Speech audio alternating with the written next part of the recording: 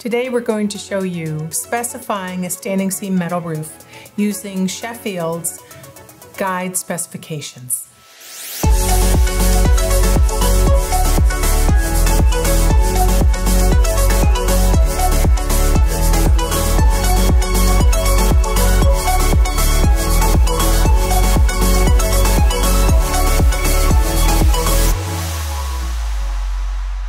Welcome to the Standing Seam Metal Roof Design Series here at Sheffield Metals. I'm Reynolds Morrow, Architectural Project Manager. Today we're going to specify a standing seam metal roof using the Sheffield Tech Stick. I already have it in my laptop and you see it up on the screen.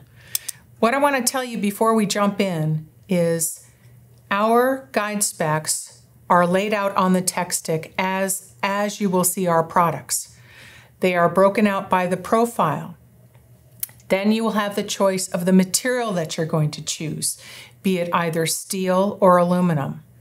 Then a layer deeper, they're broken out by the deck assembly.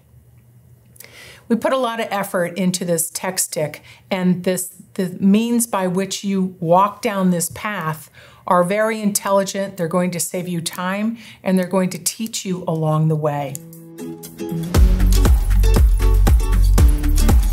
For today's demonstration, I'm choosing the Sheffield 2.0 MS, which stands for mechanical seam. So we're going to click right on that one. You'll see on the top row, I'm going to click on the guide specifications. And as we said before, we put a lot of time into this. These are everything that's relevant to the profile that you're choosing. And I'll explain that a little deeper as we get into this. And again, here are your choices as to the material that you are choosing for your standing seam metal roof. So steel or aluminum. For the purpose of this lesson, I'm going to choose steel. And again, here are the different deck assemblies available for the 2.0 mechanical seam. I'm going to choose plywood. So what this is pulling up now is the 13 or so pages of our guide specifications for your use. That first page, of course, is our chance to tell you who we are. But it also, if you're not familiar at all with our systems, it will right away guide you as to the minimum slope, the slope relevant to the material that you're choosing. So it kind of helps you right out of the gate to get familiar with, is this the one I really wanted to choose? As you move down through that, that's just a history of us, who we are, how we go to market. But at the very bottom, you will see specifiers in bold. Within the specification document here, we have specifier notes. These are going to guide you through the process. You are not going to end up choosing testing that isn't relative to the deck and the profile that you've chosen.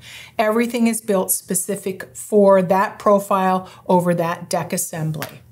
And when you start to build a specification, I do suggest that you reveal your notes so that they're all there as you work through the specification itself. So you'll see in that very last column, to reveal the hidden text, it tells you how to do that. You are essentially going to go up to File, choose Options, choose Display, and then click on Hidden Text. Click OK. And here we go. So remember, we've chosen a 2-inch high mechanical seam, standing seam panel in steel over plywood. So as you're walking through, I'm not necessarily going to read each of these notes, but in the blue are the notes. That tells you if you want to keep this, you keep it. Otherwise, remove what you don't need. You know, I can tell you I look at dozens and dozens of specifications every week, and it's amazing the amount of irrelevant or actually incorrect data sits within the specification document. So we designed this in a way that we will not let you do that. Now, of course, some might show up if you incorrectly add something. But right now, the way that these are built, the only information that's in here is relative to what you want to see. That was our intention. Again, so we're running through, now here is we're referencing the reference standards. So we're listing all the ASTM that is relevant to that profile over that decking assembly, the UL testings that are relevant for that profile, then getting down into quality assurance. There may be some items here that you don't need. Again, just block and hit delete and remove them. And we've addressed everything possible, installer qualifications, whether you want that in there or not, that's your call. Here we go into items relevant to LEED, sustainable design. What do you want to see for your shop drawings? Okay, so now getting down a little further, you can see the specifier, retain one or more of the following 2 paragraphs when required for projects with steel. Now we've chosen steel for this. So if your project is in Florida or Texas, you keep that paragraph. If not, just remove it.